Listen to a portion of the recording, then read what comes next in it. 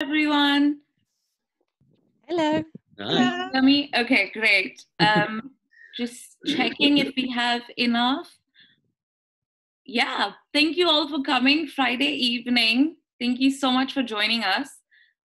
Welcome to How to Get Ahead in Publishing, organized by Society of Young Publishers and powered by BookMachine. I'm just going to introduce our speakers to you. But before that, just for some housekeeping, you can put in all your questions in the chat or the anonymous Q&A, and we'll take a look at them at the end of the session. Hope that's okay. Let's get started. So first we have Natalie Jerome, who is a literary agent at Avitas Creative. We have Molly Kerr-Vaughan, who is a literary agent at the Bent Agency. Matt Kasbon, head of sales at Duckworth Books, and Ellie Pilcher from the award-winning Avon team, marketing manager. Welcome. Thank you so much for making it to the panel. I'm going to quickly jump into our first question. Could you please give us a brief introduction of your career journey? Natalie, can we start with you, please? Yeah, sure. Hi, everyone. So I started off 20 years ago, I can't believe it, as an editorial assistant at Ebury Press. I was working in a bookshop at the time that I actually got the job. It was off the back of a week's work experience that I was doing at Ebury. And I guess I kind of just went from there. My breakout hit at Ebury, slightly precociously, at a ridiculously young age, was commissioning George Best's, the legendary footballer George Best autobiography. And I commissioned that and edited that at breakneck speed. And it went on to sell 500,000 copies. So that was quite nice, quite a good way to start off. And I kind of went from there, to be honest. My next role was at Pan Macmillan. So I spent 4 years there, again, commissioning. And my breakout again, there was a book called Crackdowns, which sold 100,000 copies, the 50 worst places to live in the UK. And I'm from one of them, which is how I ended up commissioning the book. And I'm right here, right back there now in Newport, Gwent in Wales. So that was that. And then, moved on again to another commissioning role, this time at HarperCollins, and spent 10 years at HarperCollins, 5 years pretty much basically publishing One Direction. So lots and lots and lots of books, it's been a varied and interesting ride. I then spent 2 years at Bonnier, and then I think everyone's probably exhausted by now, me telling you all of this, and then moved across to literary agenting just last year off the back of that. So that's me. And I had a slightly similar path to Natalie's, actually, it sounds like, because I started in editorial at publishing houses too. My first job was as an editorial assistant at a well-known publisher of illustrated books in San Francisco, Chronicle Books. And from there I went to Penguin. I took a little detour and I worked for what was then one of the big magazine publishers in America, Time Inc., Time Magazine, People Magazine, big things like that. I worked on their very early social media strategy, back when we called it new media, because that's how old I am. And then after that, I worked for a digital marketing agency, which was really interesting in terms of learning the business side of really any business. And then came back to books. And I spent some time at the Children's Book Council in New York, the Trade Association of Children's Book Publishers. And then I took 7 years off with my kids, which is a long time. And I was really ready to come back after 7 years. And a very old friend of mine who was an established literary agent in New York asked me if I would join her from London, which is by then where I was living. And I established the London office of the Bent Agency in 2012. And that's where I am now. Cool. Mine is less glamorous than this. I fell into publishing after a failed career in public policy. I came to London from Canada a few years ago, and my first job was at the Greater London Authority. And after about 6 months of working there while Boris Johnson was mayor, I said, nope, this isn't for me.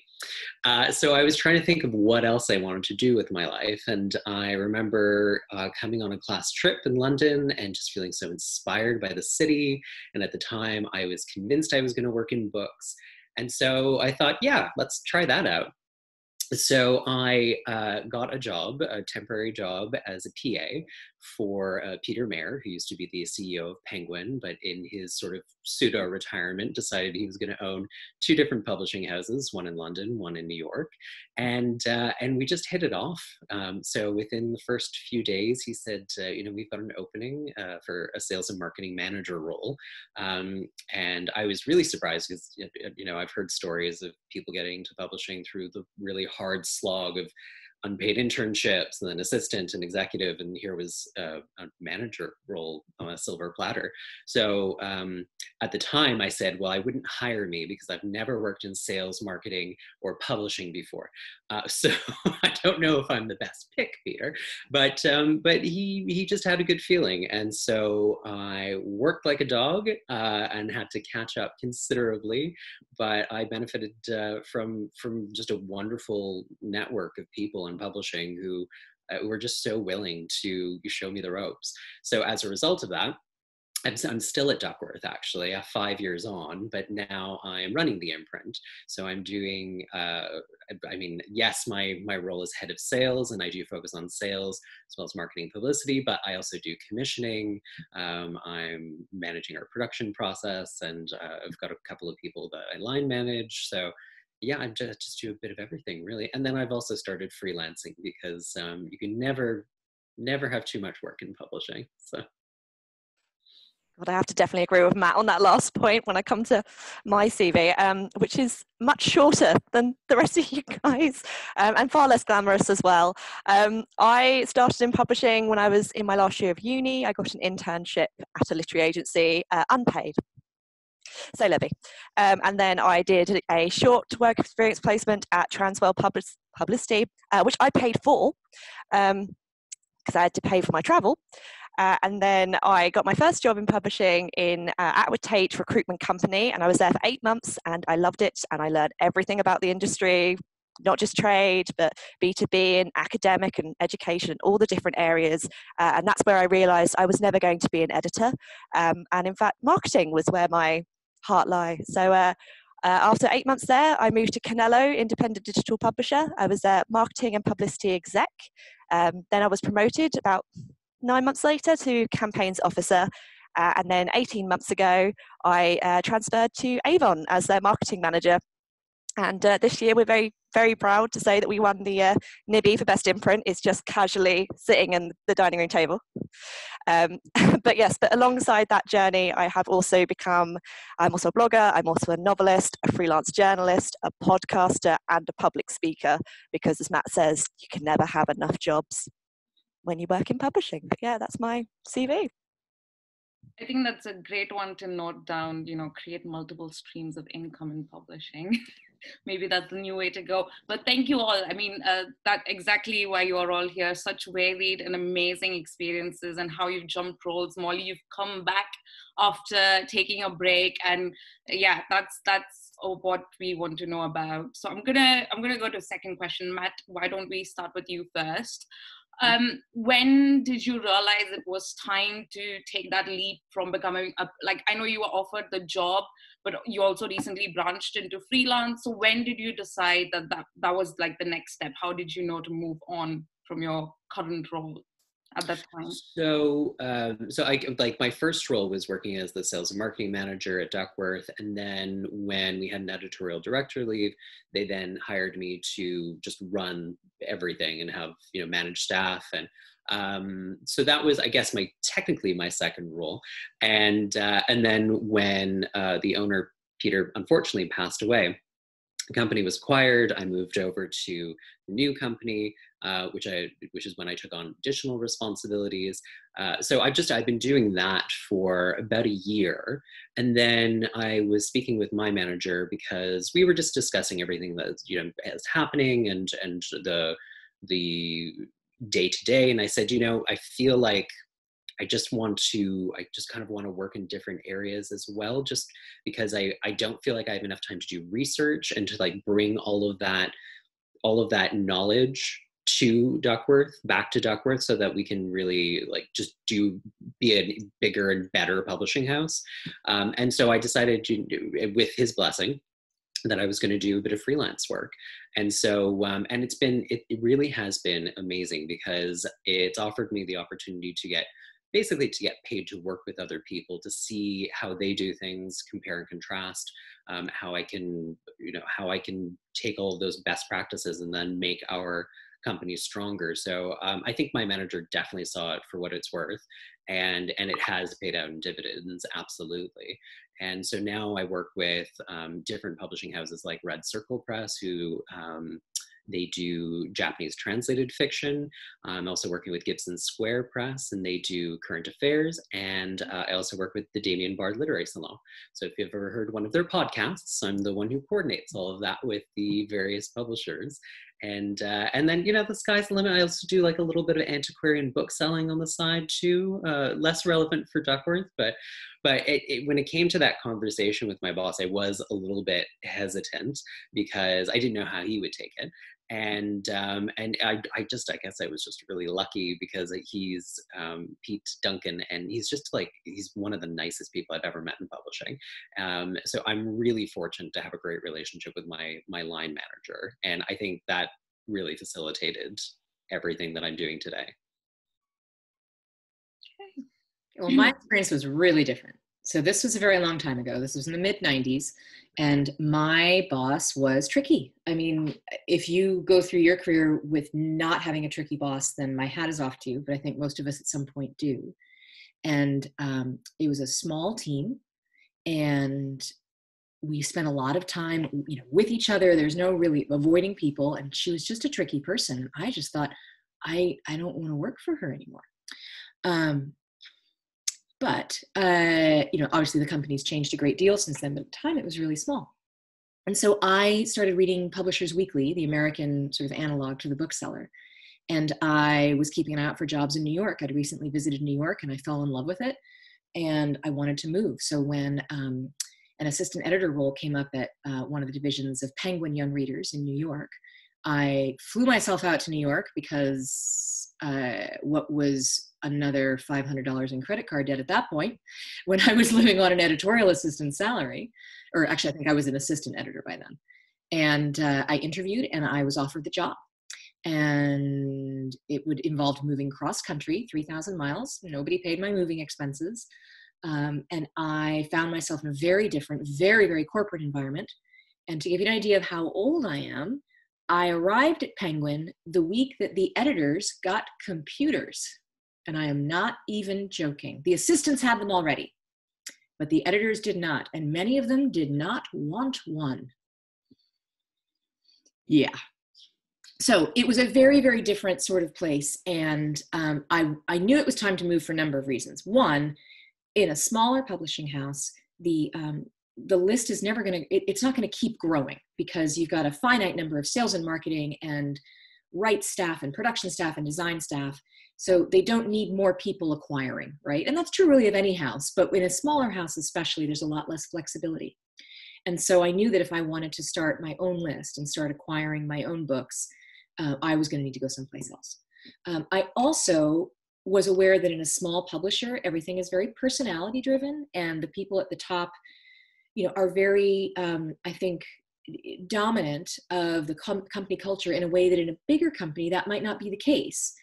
And I wanted something different. Also, I wanted to be in New York. New York was where publishing was, and New York was exciting. I had lived in California for many, many years after I'd grew up there and went back after university, and I wanted to change. And like London is, if you want to grow and learn in publishing, you often have to be in London, because usually the only way to grow and make more money is often, to move to a different publishing house. It was a difficult decision. Or rather a difficult discussion with my boss. But it was absolutely the right thing for me to do, even though I didn't love my job at Penguin, and I didn't stay very long, because what I learned was that I was so used to working in a small publisher where I had a hand in everything, even as an assistant editor, I read submissions, I dealt with authors, I processed contracts, I would sit in on cover meetings.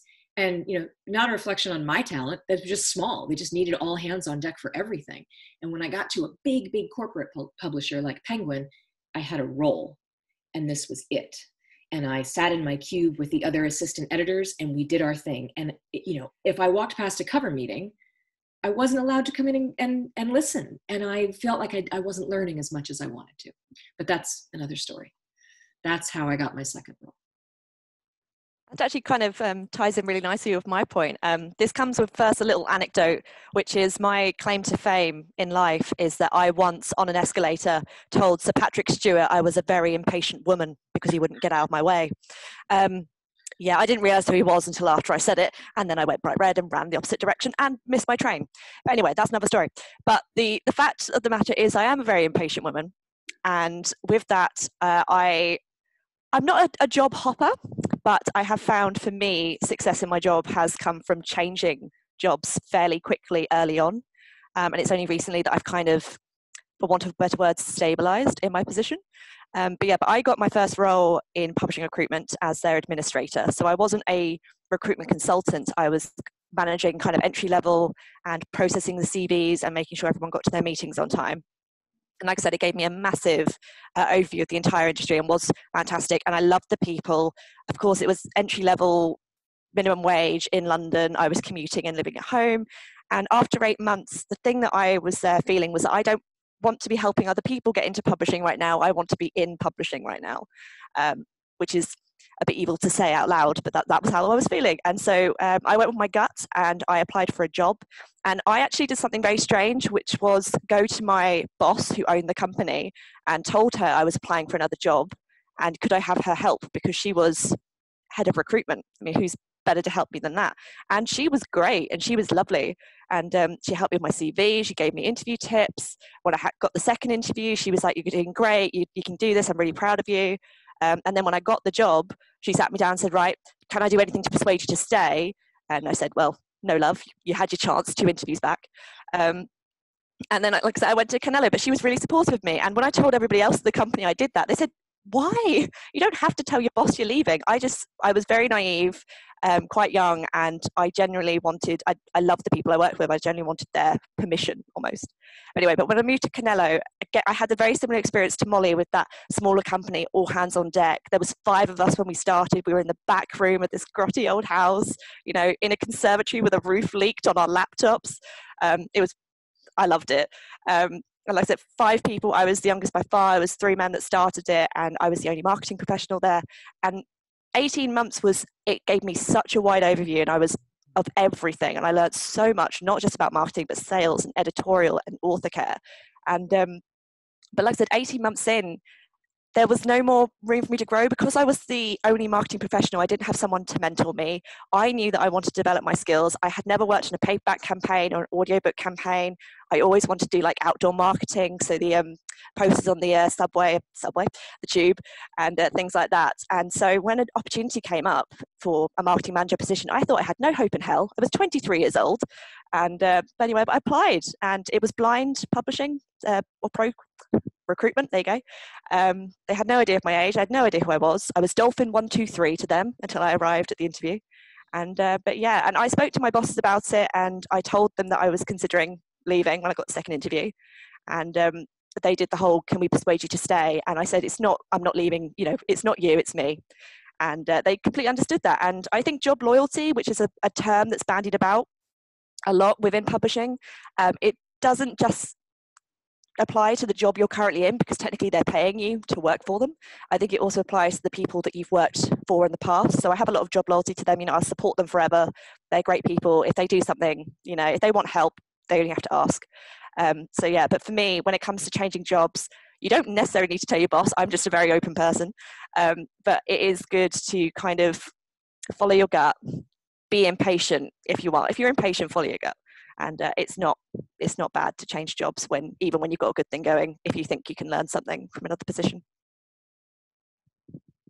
Yeah, I mean, on that point, you know, I guess my career, if you were to look at my CV on LinkedIn, it does look as if it's a complete straight line, as in, oh, she's had one hit after the other, and you know, everything's been jolly jolly. But I realised I forgot to mention the 6 months that I spent at a company called Robson Books straight after Ebury Press.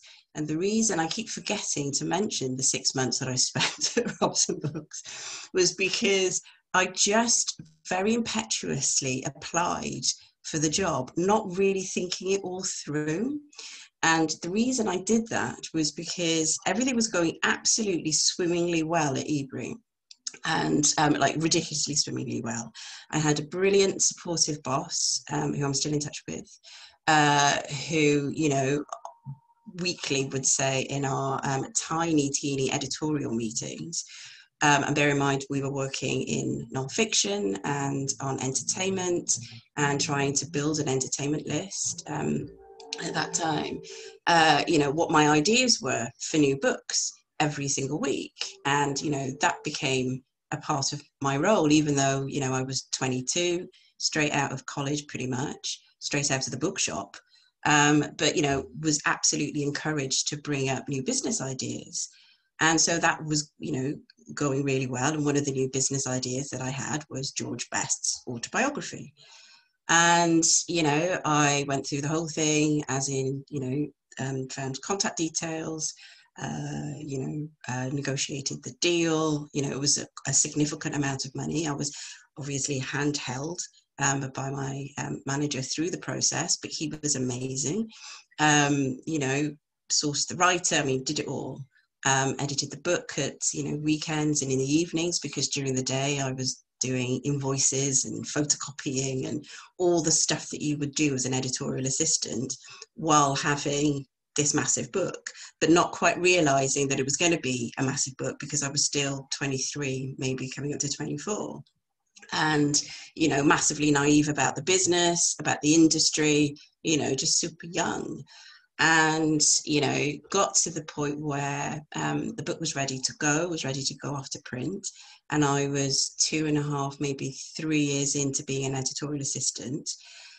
And, you know, obviously, you know, all the responsibilities of that at the same time, trying to commission. And it wasn't just, you know, George Best. I had other ideas that, you know, were bubbling, and some of them were commissioned as well. And thinking, well, how is this going to work? How am I going to do this? Because, you know, I'm commissioning, but I'm also, you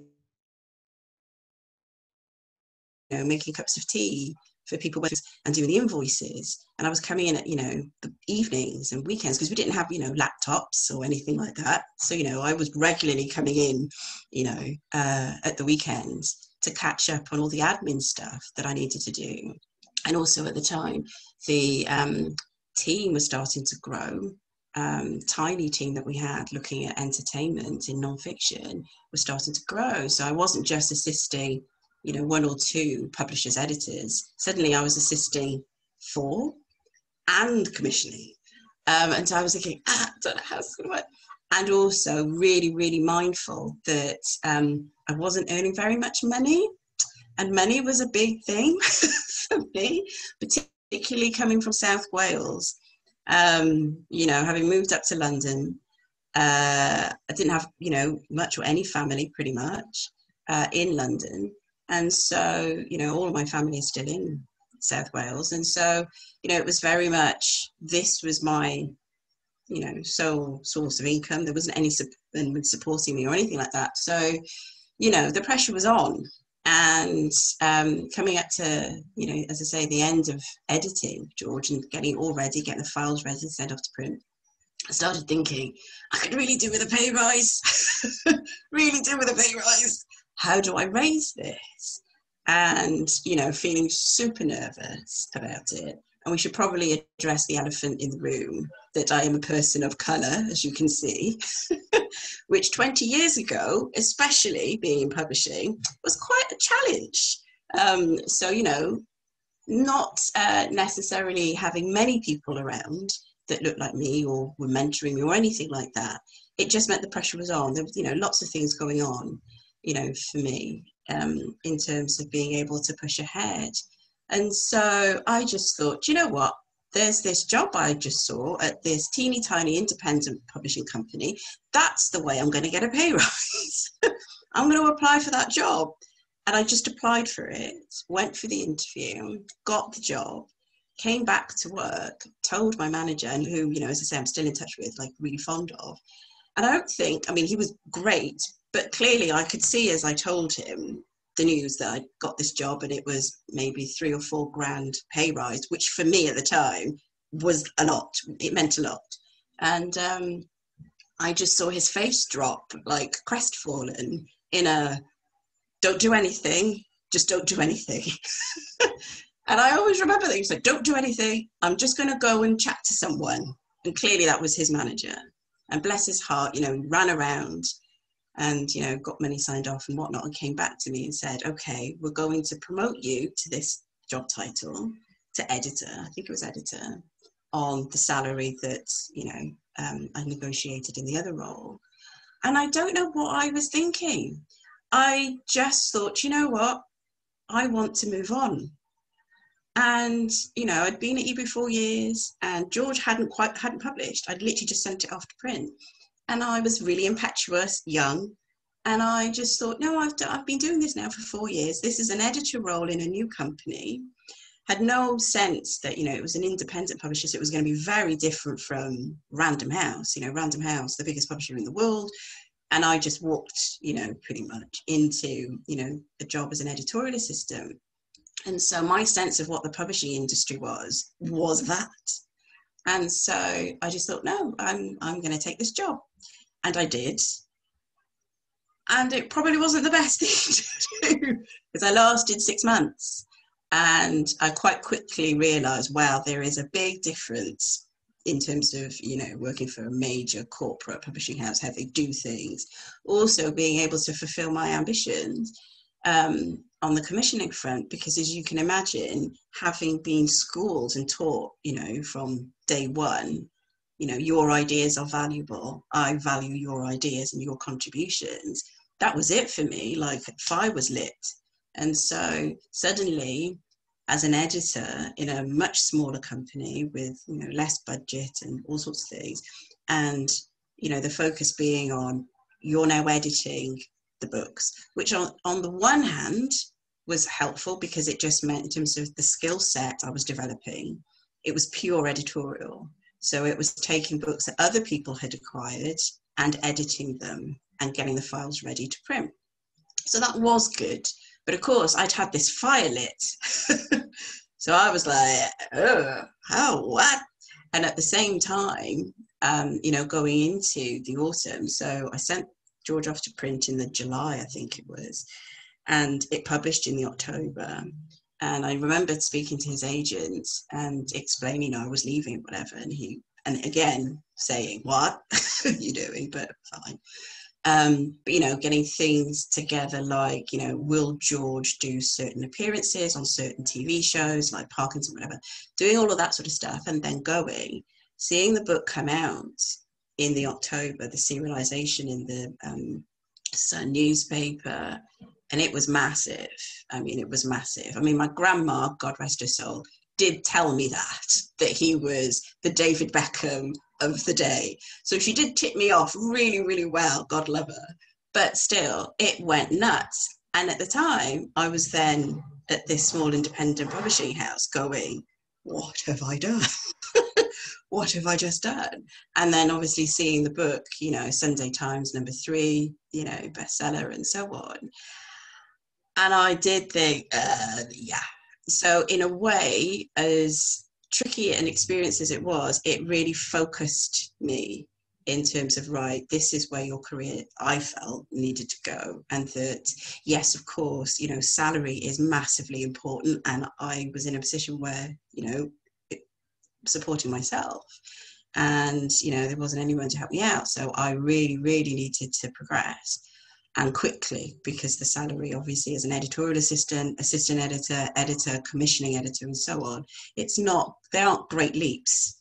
And it certainly wasn't then, still is the case to a certain extent, transparent in terms of what the salary bands would be. And so I applied for a job as a commissioning editor at Box Tree at Pan Macmillan and got that job. And that was good because, you know, it enabled me to then balance the commissioning. It was expected of me to commission, and I was back in a, you know, major trade publishing house, and I felt more comfortable, let's say. So that's that. Yeah. Yeah. What a journey. I mean, Oh. Sorry, did I cut you off? No, it's fine. Oh, right. No, Okay. No, I was just going to say it is important to have an amazing line manager. If you don't, you can think of moving like Molly has. It is so important to have that conversation. And they're really awkward conversations you guys have had. And like Ellie said, if you're impatient, if you know that fire is lit, like take that move. That's really good advice. If you know your passion by now, go for it. Take that move. I'm gonna go to the next question. So Molly, if we can start with you. How did you negotiate your salaries? And sorry, I think we've already had that. I'm so sorry. Ellie, can we start with you, please? Molly's like, wait, that was not me. Could you tell us how you negotiated salaries and promotions with your line manager or your next job role? Yeah, of course. I feel like I should say that even though I did talk to my boss about leaving for both those jobs I was previously in, I did actually get promoted in both jobs as well. So I did have that negotiation kind of conversation. And I'll also say that it is the most awkward conversation you could possibly have. I don't think anyone ever enjoys that conversation. It's horrible for every party involved, but it needs to be done. And I think with time you get better at it, and I have a few tips and tricks for it now. So it used to be like I didn't talk about money. I was like, I don't care, you just pay me what you can afford. I don't want to be a nuisance. But now whenever I go for a new job or I put myself up for a pay rise, I always choose a number in my head.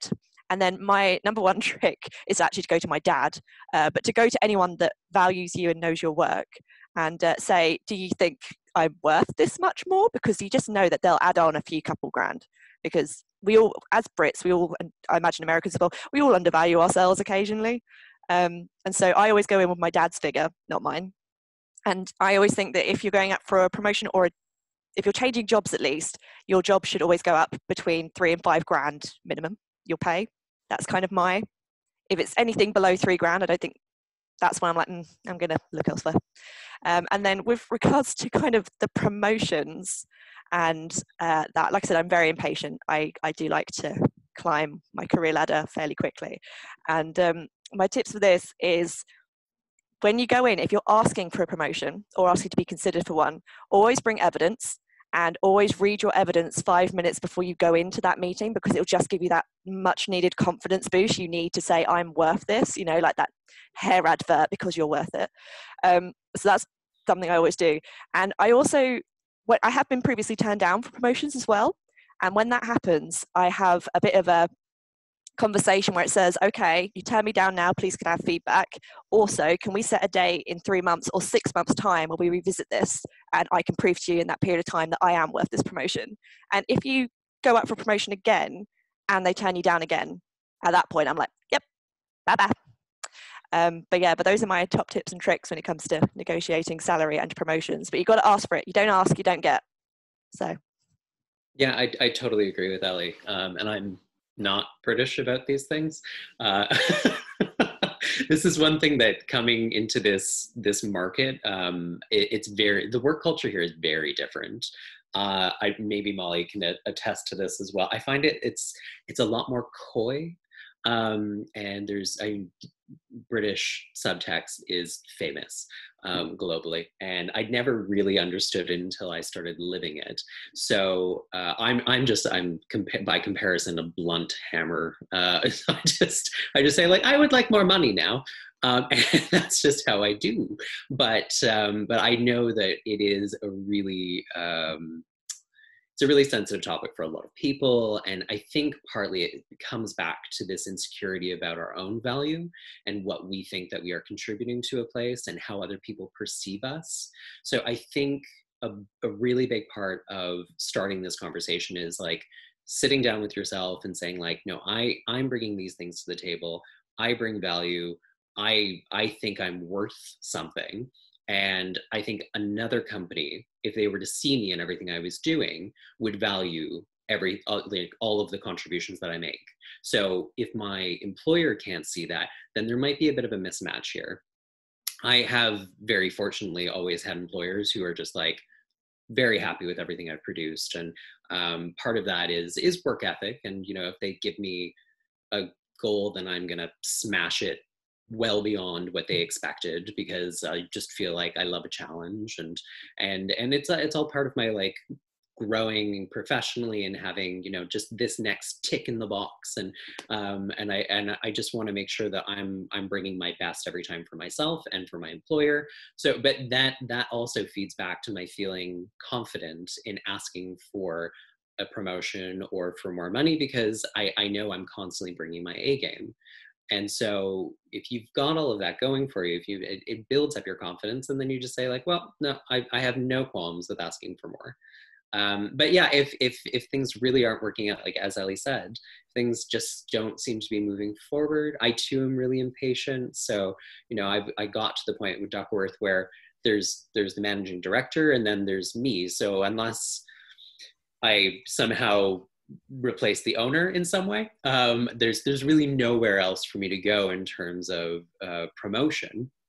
And that was also part of the influence why I started deciding to do some freelance work, because then I could kind of branch out and still stay really stimulated, but also like loyal to Duckworth, which is a place that, you know, has offered me so many opportunities, has built me up completely in my career, and I'm super appreciative.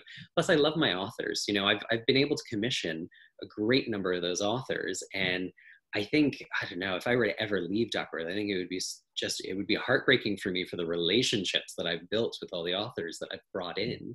So I don't envy that, having to face that at some point in my career. I don't want it for myself. So I'm really glad with how things are at Duckworth, and I'm just going to keep on with that, and be happy with where I am right now. But it could be that I get itchy feet and then decide it's not right for me, in which case that'll be another conversation. But you got to have them. Yeah, just picking up on what you're saying, Matt, about being super British and coy about money. I think I'm probably the most coy / I also wonder sometimes if I suffer from imposter syndrome too. Yeah. Because again, you know, I look at the books that I've acquired and the money that I've brought in, and I've pretty much consistently, I think I've only ever gone for a promotion once in the 20 years that I've been, you know, in the industry, and I've routinely applied for other jobs in order to get a pay rise. Like, I have struggled with asking for more money, even after having a big hit with a book. I've really, really struggled with it. And, you know, again, I don't know if that is, you know, because our culture, we just don't like necessarily talking about money, but also the lack of transparency within the industry about, you know, roles and what they should be paid. I mean, I was talking to a friend, I remember a couple of years ago, who works for a massive accountancy firm, and, you know, she couldn't believe, you know, how things worked in the publishing industry. She was like, what do you mean you don't know how much you're supposed to be earning for a particular job role title?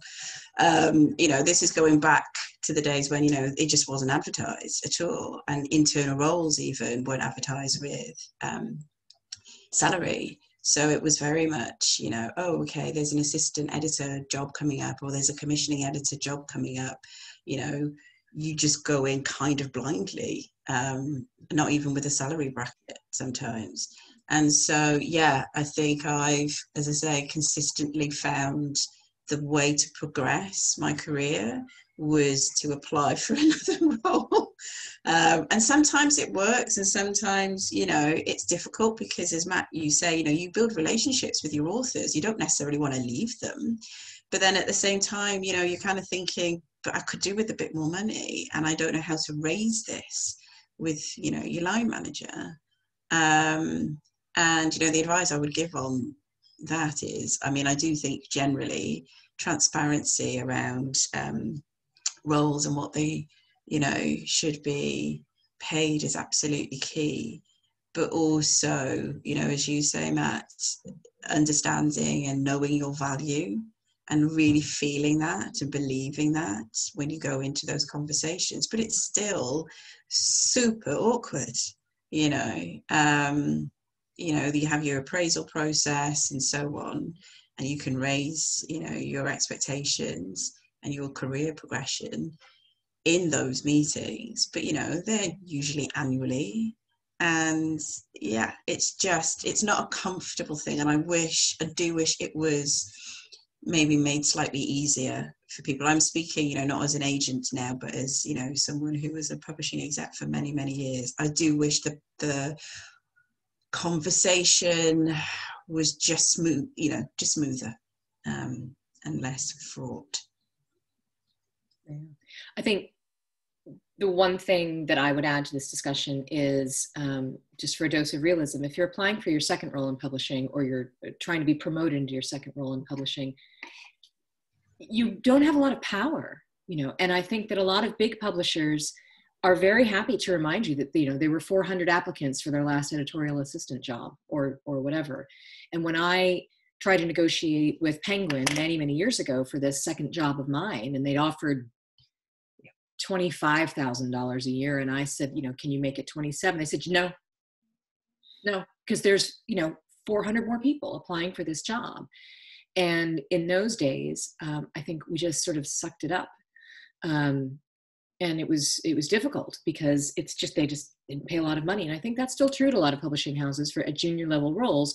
They're very, very, very slow to engage with junior employees about salary, because ultimately they know that you're probably pretty replaceable, which is not a great way to feel, I think, as an employee. And it is one of the things that I love most about my job now. I run an agency. How much money do I make? I don't know. How much did I earn this year? How much, what kind of commission did I bring in? It's all on me. So if I feel like, it's kind of a lean year, I better step it up. Or if I've had a really good year and I think, what, I can ease off the gas for another month or two before I start looking for something else to sell, or I can adjust my goals for my list accordingly. But that kind of self-control is priceless for me. And it is something that makes me realize how difficult it was for me to feel at the mercy of corporations for so long. Can I just absolutely echo everything that you just said? I know, isn't it great? I know. So obviously, because I moved across last year to agency, and the transparency, in relation to what I was saying about my friend at, the big accountancy firm, because it's completely transparent. There's a percentage of the deal. That's it. So there's nothing, to discuss. You're not at the whim of, the mood of a line manager who may have had an argument with their husband or wife the night before your appraisal. Do you know what I mean? It's just clear. And, when I talk about, in corporations and, large publishing houses, or just publishing generally, about the process being smoother, that's what I mean. Just, the salary band bracket, okay? It's this, that's this role. That's what you should be earning. The next job is this, and that's what you should be. I mean, it's not rocket science, but it's just, for a long time anyway, I know things are changing, but for a very, very long time, that wasn't there. And I can see people sending questions in even now to say, what should I be asking for? So it's still going on, the guessing. And as I say, that absolutely massively contributes to not asking or feeling coy about discussing money, I think. So. Yeah, no, absolutely. Also the fact that we don't discuss it with each other as employees from different bands, and we feel coy about that. Whereas I read somewhere, and it was a clickbait article, but there's this country somewhere in Europe which just publishes all its salaries, like all companies, all salaries. So there's no awkwardness, there's no shame. Everybody just knows how much the other one is earning. Of course, I think things are getting slightly better with transparency, but we could do more. On the subject of imposter syndrome, something I was thinking of when Matt was speaking, like, you should know that you're bringing your A game. Sometimes with imposter syndrome, even when you're giving your 100%, it feels like you don't deserve it, you don't fit there. And then with that mindset to like take it into the room with your manager and be like, no, I do need more money, but I don't know if I, the one thing I do for my imposter syndrome is I write down every little success at work, even if it's just sending 10 emails in a row, like I did it, and I did this, and I did that, and I created this GIF that actually moved on time. So, yeah, maybe that's useful. Okay. On that point, sorry, Tanu, just to jump in, I had an amazing piece of advice in terms of, you know, keeping a track of your successes, which is social media, which it's just, yeah, I mean, we have social media. We didn't have Molly. We didn't have that, you know, when I started off. So, you know, even now when I talk about some of the things that I've commissioned, people go, oh, that was you, because there was no way of logging it. You know, we didn't have LinkedIn, we didn't have anything. No, we didn't have using social, we didn't have the bookseller archives we could search easily. Yeah. So that's really quite important, I think, in terms of your footprint within the industry. It's brilliant for that. Just wanted to say that. I can't actually imagine looking for a job and searching about the company without bookseller. So I don't know how you guys did it. One other thing I wanted to say about salary very quickly. Yes. Publishers don't want you talking about your salary with your colleagues. And the reason for that is I can think of a big 5 publisher here in the UK, which has a salary range of £20,000 for the same title, which means that two people with the same title, one of them is making £20,000 more than one of the others. I mean, you know, and probably more. That's the range for that title. You think they want them talking to each other about that? It's actually in some people's contracts, you're not allowed to discuss your salary in-house or out-house. And that's not enforceable. No, and it's to protect the publisher. It has absolutely nothing to do with, you know, high-minded ideals of confidentiality. So, wow, I'll put an out there. But yeah, okay. With that, we're gonna move to our next question. Speaking about how you got into your next roles, did you, on purpose, consciously try to develop some skills to make that move? Did you find there was a huge knowledge gap that you actually did have to learn a lot for your next role? Molly, should we start with you? I didn't actually. I wasn't using half the stuff that I'd learned in my previous role when I got to my second role. Because the role was so much narrower in a larger publisher, as I described. What I did have to learn was adapting to a new company culture, which was, for me, when I was 24, 25 in my second role. And the shock of going from a smaller publisher to a very large publisher was real. And so I had to develop, I mean, I guess they were just social skills. I had to learn when it was appropriate for someone in my role to speak up about something. I had to learn, also moving from California to New York, very different cultures. California is much more casual. Certainly it was in the 90s. And I had to learn, you know, when it was appropriate for me to be casual with someone or to be more formal, and who was it that still preferred to be called Mr. in those days. So that I think you can't underestimate that when you move to a new role in a new company, you are moving to a very different place, even if it's, you know, a publisher of similar size. Every company has its own culture, and it can take a little time to figure out how it works. And you should be patient with yourself as you try to puzzle that out, because it can be a real shock. Yeah, I absolutely agree on that point, because I guess speaking from me going to just working at Duckworth to adding freelancing on top of that, every company that I work for has a different work culture. So I need to very quickly adapt to the way that they do things. So that requires like lots of flexibility, lots of diplomacy. You don't really know, you've never worked with the person before, so you kind of have to gauge how much they know about the thing you've been hired to talk to them about. In some cases, their knowledge base is very little, so you kind of have to like totally adjust the way that you would normally talk. So, you know, if I'm speaking with my sales director at Duckworth about anything related to what's going on in the market right now, then it's all just very shorthand. Whereas if I'm speaking with somebody who doesn't have that salesperson in-house, then everything has to be like really back to bare bones so that they can understand what I'm communicating so that it's useful to them.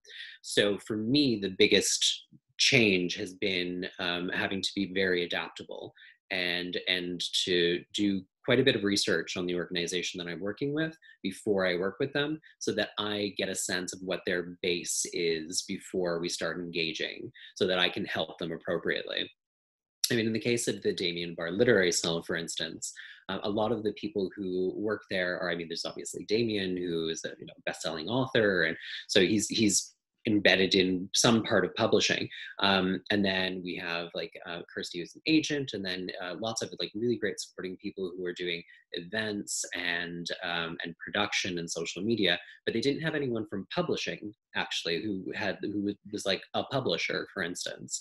And so when I was coming in there, I was really intimidated by these people who have created this amazing brand that I absolutely love and have followed for years. And then when Damien approached me to start working with them, I was like, me? I was really, I was quite humbled by the experience. And then I got in there and they were like, yeah, we don't have a publisher. And I was like, oh, okay. So suddenly my expectations were like, I'm going to be so overwhelmed by this experience. Going in, I was like, oh, I'm the guy with all the answers. So it's been a really good experience because I get to speak publisher to other publishers because that's sort of the basis of my role.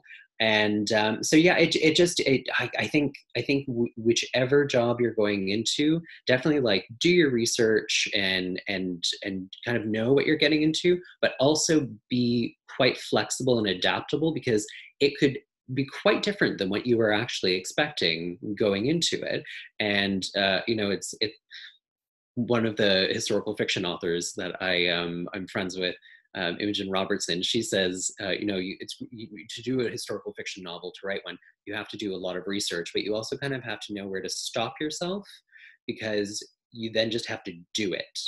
And it's the doing it part, the actual like writing and getting involved in it part, that then you realize how much research is actually necessary. So I would say like prep yourself, but then just jump in and be quick on your feet, pay attention, listen to the people that you're working with, and then you're going to most of the skills that you're going to gain are going to be from working in that job, actually doing it every day. So you can prep as much as you like and stress out and freak yourself out as much as you want, but actually at the end of the day, you're going to learn it from when you get into that role.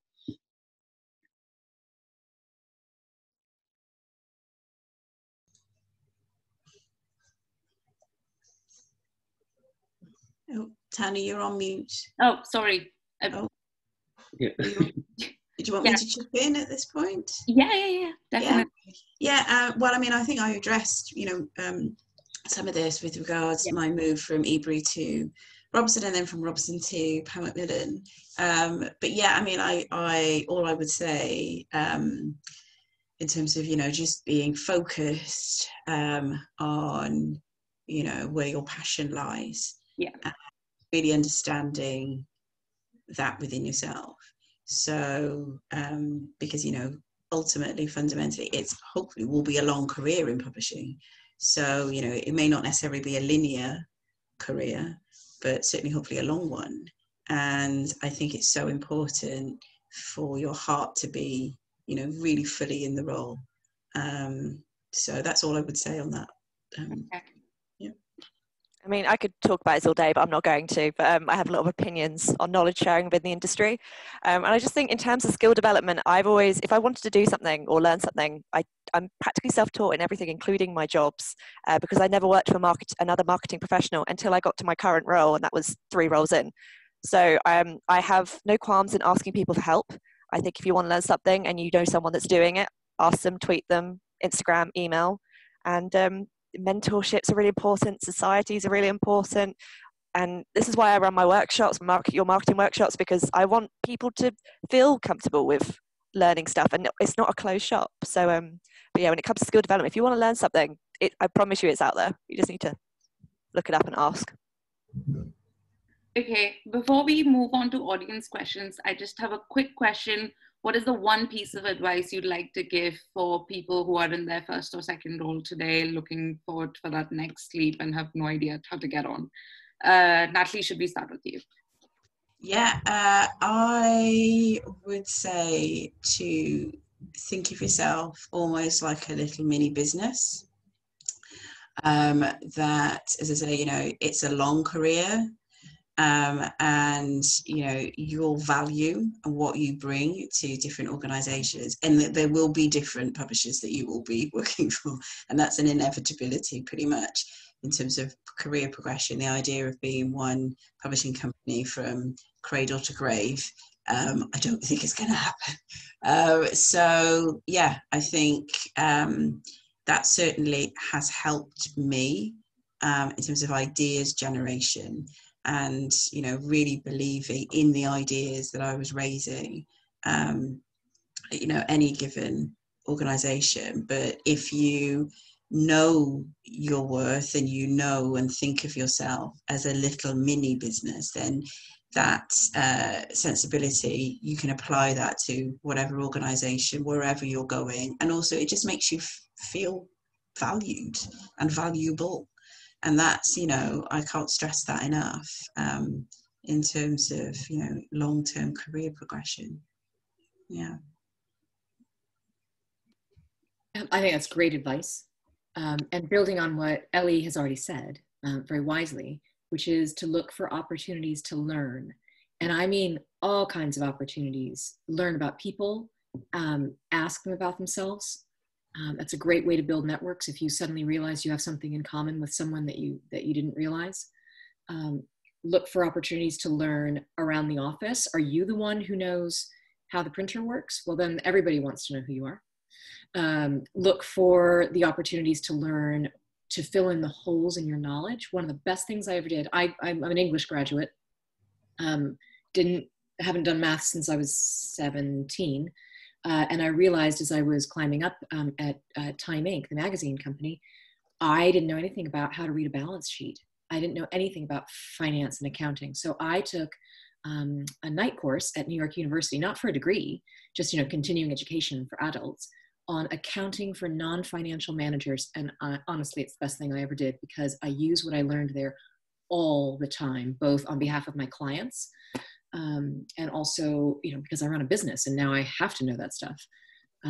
So look for opportunities to learn. One of my colleagues and I talk all the time about how every day should be a school day, because when you're not learning anymore, it just gets boring. And one of the great things about publishing is that if you do it right, you have the potential to not be bored pretty much ever. That's very, very true. I think for me, it kind of ties into both what Natalie and Molly just said, which is kind of be your own personal brand and shout about your successes. And it doesn't necessarily just have to be like your publishing successes. It can be anything. It could be, I've read 100 books this year, or I've just finished this gorgeous painting. Have a look at it. Because I think it builds your confidence in yourself, which makes the conversations about salaries and promotions easier. It also raises your profile, which I think in this competitive industry, I mean, it's the same with any arts kind of industry. It is, you do need to stand out. And but I think that will also put you in good stead for when you're in a position to kind of say, look at how good I am at my job. You need to promote me. So yes, think of yourself as a personal brand, as a business, learn skills and shout about it when you do. Yeah, I totally echo everything that you guys have said. I absolutely agree about, you know, self-confidence and personal brand and always learning. And like my focus also has been really on like just learning to love myself and to be happy in my skin, because what I have found is like I've struggled with generalized anxiety throughout many years. And when I eventually decided to tackle it, instead of just being like, no, I'll just throw myself into work again and I'll take care of that later. When I actually made time by like going to see somebody for help and even starting medication, suddenly this huge weight was lifted off my shoulders. And it made me realize that I was like, I can do like twice as many things now because I don't have myself in the way of myself. So, I mean, if you are struggling in any way in terms of like self-esteem or anxiety or anything along those lines, nip it in the bud. Just get yourself help, and it'll be the best thing that you've ever done in your life. And then everything else follows from that. Because if you are good, then everything about you is going to start to be so much better, and everything is just so much easier. So really quick, I mean, even just the fact that I'm doing freelance work, I was too worried about doing freelance work because I just didn't think that I could do it. And then when I threw myself into it after I had worked on myself so much, suddenly it was like offers everywhere. And I was like, why didn't I do this so many years ago? I've really been holding myself back. So love yourself. Don't hold yourself back. That's my advice. Thank you so much, everyone. I realize that we are kind of at 7 p.m. when we were supposed to end this. So speakers, thank you so much for your time. If you wish to leave, we'll hang around for 10 minutes for any Q&A, but if you wish to leave, if you have to go, please feel free to do so. I'm just gonna go to the questions, see, lots of hellos, hi. Thank you so much, everyone, for coming here.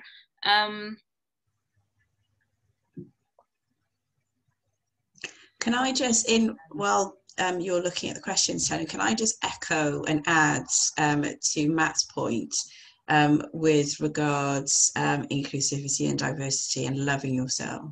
So a big thing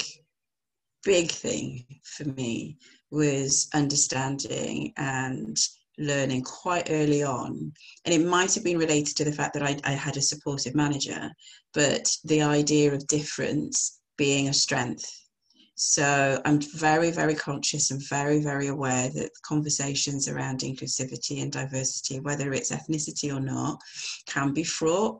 And for me personally, in terms of my commissioning and the commissioning that I've done during the course of my career, pretty much everything that I've bought in spite of the room, if you like, not because of the room. And it was because of my personal background, and it is because, you know, I'm a woman, I'm of colour, I just come at things with a slightly different viewpoint, and that viewpoint is valuable because the world is full of different types of people who want to read different types of books, and that is a strength. And so that would be a big piece of advice to anyone who's, you know, on this call, who, you know, coming at things from a slightly different viewpoint and background, and, you know, whether they're grappling or struggling or whatever with the pervasive monoculture that, you know, the publishing industry is still in the UK, that would be my biggest piece of advice. Thank you so much. I think we are at our first question, which Laura has answered really correctly. So Lucy, I think that's the right answer. I'm not going to ask that one. Would you accept a pay drop to move into a role that you desperately wanted, or do you insist that they match your current pay, even if it's perhaps more than the standard for that job? Would anybody like to take this? I guess, I mean, for me, it would be how passionate am I about the place I'm about to work for? I mean, if the pay isn't drastically different, if it's there's a difference between a 10K, excuse me, a 10K pay cut and a 1 or 2K pay cut. You know, if I can see that there's potential for growth in that role that will lead to higher earnings later on, that's another factor to be considering.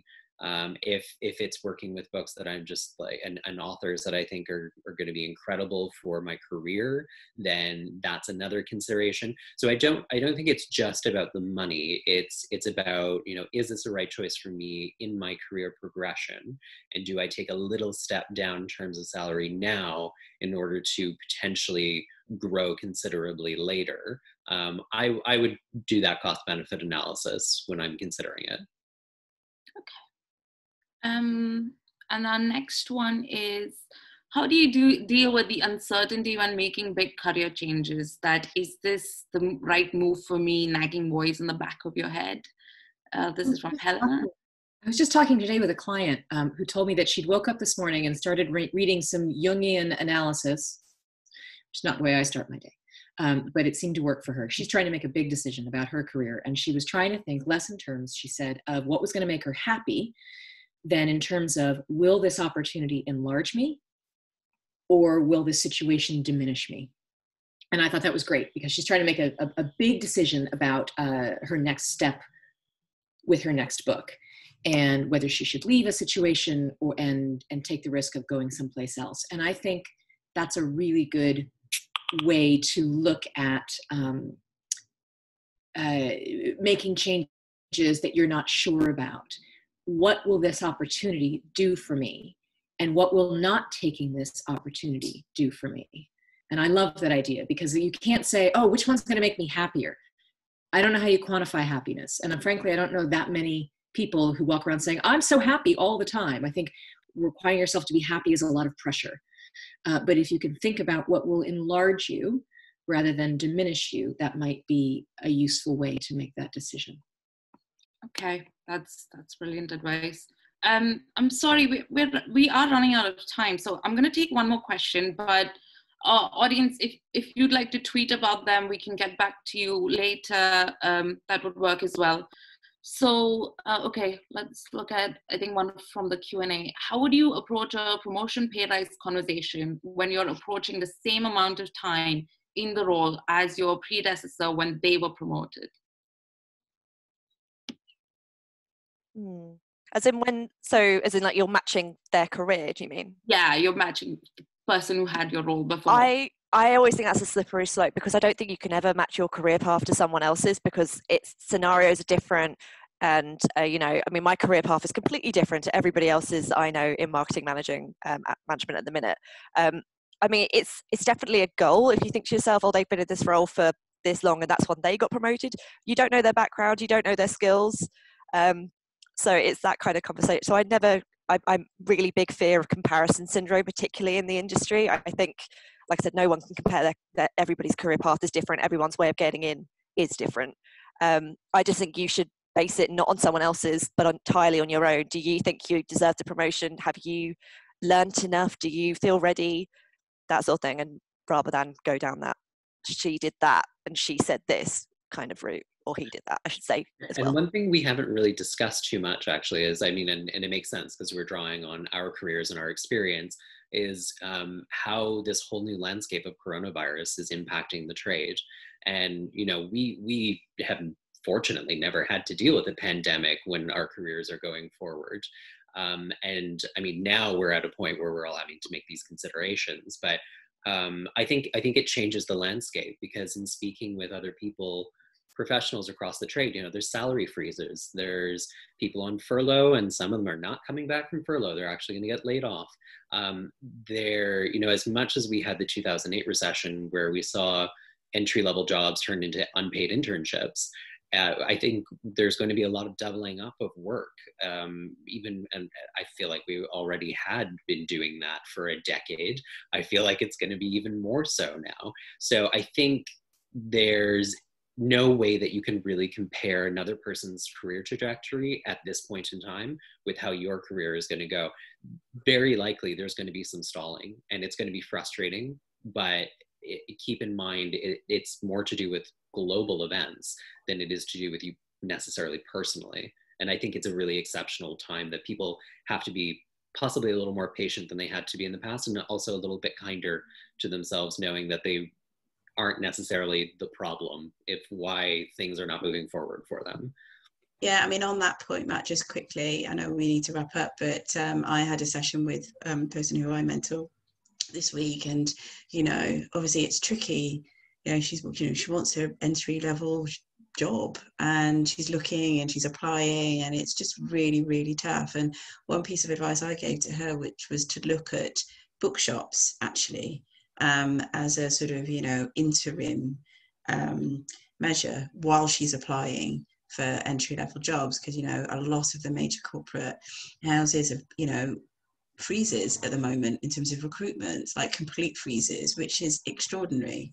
And I certainly found when I was coming up to the end of my English degree that working at a bookshop and having that experience on my CV, and I was explaining this to the person that I mentor, was really helpful. It just meant that when I did come in and I got my editorial assistant role, the sales guys loved me because I'd worked in a bookshop. And, you know, when I was like going up saying, I've got this really good idea for a book and my manager thinks it's a good idea too, can I have some numbers? They actually took me quite seriously. So, you know, at the time I was a bit like, oh God, you know, I really want my job in publishing too, just like the person that I'm mentoring. And sometimes, as I say, the line, your trajectory in an industry is not always linear. It can do a little bit of that, but you know, you benefit in certain ways. So we actually just hired our paid intern. We'll specify they are paid. So we just hired our paid intern who previously was working at Kenilworth Books. So I totally echo what Natalie was saying, that we really did see value in that. He was working with books every day, and when he came in, we had him calling up bookshops and hand selling books, and to the point was he was even rivaling some of our salespeople because he just knew how to speak the lingo. So yeah, I absolutely agree that, you know, as relevant as it was for you when you were first starting off, Natalie, it's still very relevant to a publishing house today. So definitely recommend that too. I was a bookseller in high school and university, and I use what I learned then all the time. You know, the vocabulary of wholesaling and all sorts of things. It's invaluable experience. Yeah, thank you so much. I think that really wraps up on a good note. I remember reading Charmaine Lovegrove also said that book selling experience is key and essential. Also that we are in these unprecedented times. So if it's not moving, if that next step is not coming soon enough, just be patient with your environment and surroundings, because that's not under your control. Thank you so much, everybody. We're gonna wrap up now, and thank you all the speakers for staying past 7 as well. Thank you all. Please tweet your questions if you have any, but other than that, we are ready to wrap up. Thank you so much. Goodbye, everyone. Thanks so much. bye, thanks so much. Bye. Bye.